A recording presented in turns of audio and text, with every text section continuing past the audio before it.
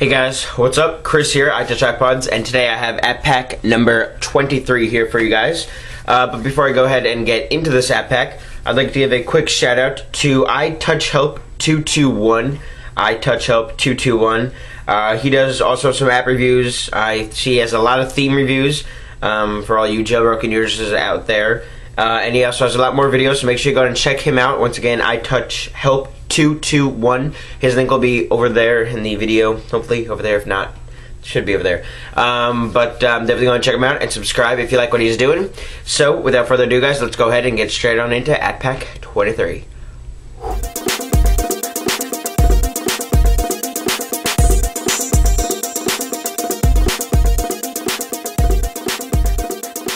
Alright guys, so what's up? Like I said, I got app pack number 23 here for you guys. Go ahead and move my iPod off that crap'em.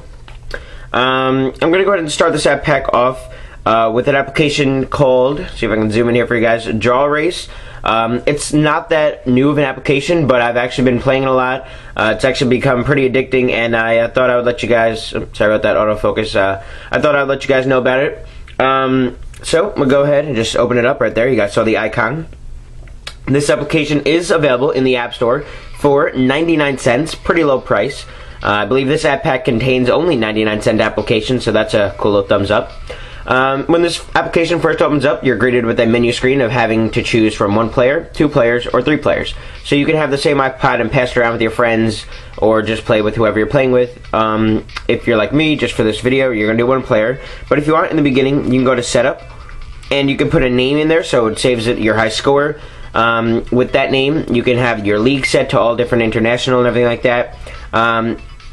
And then you can also put in your email if you want, so it can send you stuff like that. It says right down there. Let's see if that'll focus. It says update.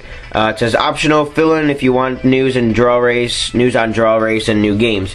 So you don't have to put your email in. So I didn't, because I don't really like getting spam emails like that. But up to you. So we're gonna go ahead and just click on 1 player, because obviously there's only 1 of me. I hope. But anyway, you're first greeted with this first menu screen that has 1, 2, 3, 4, 5 different races. Each of these little gold circles is a separate race. You will see on each time that you do scroll over, you are greeted with 5 more different races. That once you start going over more towards the right, the difficulties start to raise. They get harder and harder. This first one includes a tutorial and then just simple laps that are pretty easy to beat. What's pretty cool about this application is once you beat a level, which I'm going to show you how to do it and everything in a minute, but once you beat a level, here, I'll go ahead and click on this one. Once you beat it, you're then able to unlock this mode right here, where you can then choose to have a time trial against yourself. You can race against your personal best, which is the best time that you got on that track, so you have a little ghost car of yourself, of your best time, racing you. Or you could race over the internet against somebody else. It says right down there, race against a network opponent. That's what I really like. That's what I think is really cool. That you don't have to race with people around you, or like if you're hanging out with your friends, you could really race with anybody you want, anybody else who has this application. So that's pretty neat.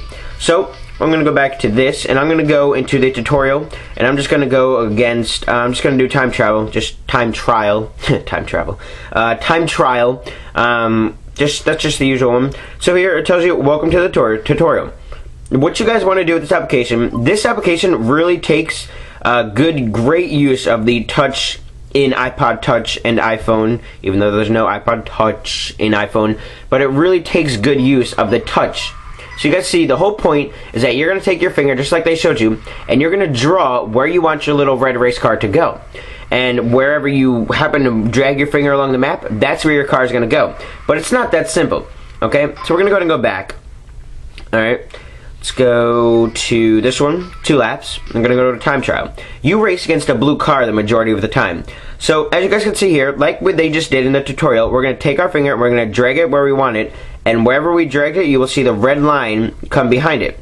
Alright, I'm just going to go ahead and stop right there, because you guys can see the little bar at the top. You guys saw that went all the way down when I completely stopped. That bar up there is going to determine how fast your little car goes. So if you bring it fast around, if you move really fast, it's going to go really fast. The bar's going to shoot all the way up. If you start going slower, the bar's going to go down. So you might want to slow down around turns or something like that. So let's go ahead and watch now. So you guys can see sometimes if you make it go too fast around turns, it'll skid out and it'll mess up just like that. So let's see if we got a little bit better lap this time. Right there, that's where we went really slow. You guys can see that right there. So it does matter in how fast you go and how fast you move your finger. So let's go back to the main menu and let's actually go ahead and race the CPU actually in the game. You guys can see all the trophies on the different raceways. Those are ones that I've already completed, and that's what happens when you already win a map. Alright, so I'm going to go ahead and this one. This one is also 2 laps. So now we're going to go ahead and try to beat the little blue car. Now that we're going to be racing the little blue car, or the computer, or the iPod, whatever you guys want to say, because I've not beaten this level yet. So you might want to take it a little bit slower around turns, move your finger all around, and that looks like it went pretty good. So let's see what we can get down here. You can raise the volume up. It has pretty cool sounds. It has like a crowd in the background. It has the car's engine as it goes around the turns, as it speeds up, as it slows down, as it skids. Really cool little sound effects with this app. Yeah, we're not going to win. That's why this one is one that I haven't beaten yet. This one I found is actually really hard to beat. So that's what's also cool about this application, is that it does have some great replay value, because you're not going to be able to beat it 100% of the time. Well, hopefully. So you can retry it if you want. I'm not going to, but you can click redraw if you mess up and you want to do it again. But I'm just going to go ahead and go back. And actually, there's a large, sorry guys, I just had a little brain fart right there, but there's a large variety of different maps that they have designed and that you can choose from, and they're not always 2 laps. Some are 3, some are 5, some are 4. It depends on which race you choose. So, Draw Race, guys, would I buy it? Yes, it's a very fun, very addicting application that you guys should definitely go ahead and check out for 99 cents. Okay, sorry about that. The next app we have here is going to be Harbor Master. Harbor Master, right there. This application really reminds me of, and possibly will remind you guys of Flight Control. If you ever played it, it's pretty much exactly like Flight Control, but in water with boats and ships and docking the ships instead of landing the airplanes. So when you first open this application, you're greeted with Play, Options, which are really cool because they're all hidden on the ships as crates. So you guys can see Options is on top of that crate. You have Credits all the way in the back. On the other ship, you have Play and More Games and Instructions. I'm just going to go into Play because this is actually a pretty simple application to figure out. So we'll just go ahead and click Play. You can choose to have different, I guess you can call them accounts on here, or different usernames. I'm just going to go ahead and choose that one that I have. Alright. Then once you're in here, you have the little map of all the little areas that you can go to, and ones that you already unlocked, or ones that you haven't unlocked yet, such as that one right there. See, I don't have that one yet, so we'll go ahead and go back.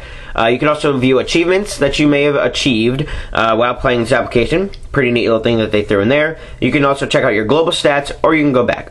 I'm going to go ahead and start out with the one that they first give you with. Actually, excuse me, that's not the first one. The first one they give you with is Fishing Bay. Very simple. So just go ahead and click Start.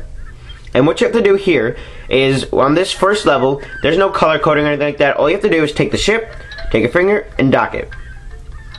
Touch it, and dock it. You will then see that the ship, then its cargo comes off. So you can go ahead, once it's done, guide it off the map. When it's done, guide it off the map, just like that. So go ahead and take this ship, put it in one of the docks. And if you have played Flight Control, you guys can tell it's the same exact interface. It's the same exact, pretty much everything, but with a different, kind of a different title to it, I guess you guys can say. But this first level, very simple. You have to avoid the ships from crashing into each other or touching at all. You guys will see when they'll light up red. That means that they're coming close to another one.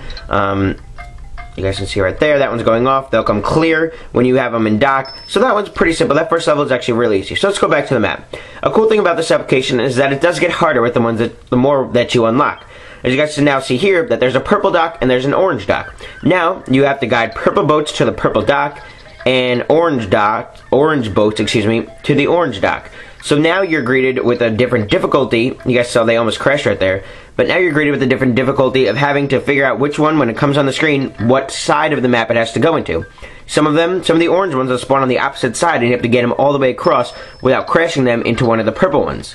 So, the cool thing about this application, guys, is that it does also have, just like the last application, some great replay value, because it does keep, let's see if we can get that in focus, your record, your highest record, and you can come back and keep trying to beat your best record of how many ships or how many boats you can dock without having them crash into one another. The boats do get larger, just like in Flight Control. You had different sized planes. You will get larger cargo ships in this application. That will take, oh, sorry about that, guys, phone's going off in the background. You will have larger boats that will have to be docked, like this one right here. You see that? That one's going to take longer to get in there. That one's going to take longer to dock. So, oh, that one almost crashed. So, those will take a longer time to actually go in there, and they'll actually go a lot slower. So that offers a different game type. So, pretty neat. Very simple application you guys see right there. That's Harbor Master. It's going to go on and on for a while. Like I said, it does have some great replay value. Might get boring after a while, but it is a really fun application to go back and play and try to unlock the other maps that you haven't unlocked yet. I'm going to go ahead and include one more quick application in here for you guys.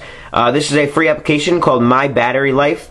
Actually, excuse me, it's not free. It's 99 cents. It's called My Battery Life. It's very basic, guys, but it does come in handy. So you see right here, once you open up this application, you're greeted with My Battery Life, a picture of your battery, which is actually very neat, that shows you how much of your battery life is left. That might show up to you as almost like it's looking through the camera like it's a bright white, but it's actually like a really nice deep neon blue. So that's really cool. It tells you how much percent battery life you have remaining, and then it also tells you, which this is the really cool part about it, it tells you how much use left you have of your iPod. So you see right there, it says you have 34 hours right there. There's 34 hours and 11 minutes left. Excuse me, wait, did I really just say hours? 34 minutes. Wow, I am totally killing this. Yes, 34 hours and 11 minutes of audio playback. Then video playback, you have 5 hours and 41 minutes. And internet on Wi-Fi, you also have 5 hours and 41 minutes. That's just what I have right now because it's telling me I have 95% battery life remaining. So that's why yours will probably be different. But if, in case you're ever wondering, you're out on the go, you're wondering when your battery's going to die, if you should play a game or not, this is a great application. Just go ahead and take out and figure that out, so you don't really have to worry about knowing if your battery's going to die in the middle of a video or in the middle of a song or anything like that. So it's a pretty cool thing just to have. Would I necessarily buy this application? Most likely not, because with your jailbroken iPod and other things, you can get the battery percentage up there. You can tell that they are varying because one of them is a little bit off. That's probably the one up there. This one is more likely correct because it is an application straight from the App Store, so it is reading my iPod directly. So, guys, quick app pack here for you guys, even though it was, how long is this? Almost 12 minutes. Hope you guys enjoyed. Sorry if it was a little bit rushed. I'm trying to get this app packs a little bit shorter, even though that didn't really work out this video. But hope you guys liked it. Hope you guys go ahead and check out those 3 applications, and I will catch you guys in the next video. Favorite, comment, rate, subscribe, and I'll catch you guys later. See ya.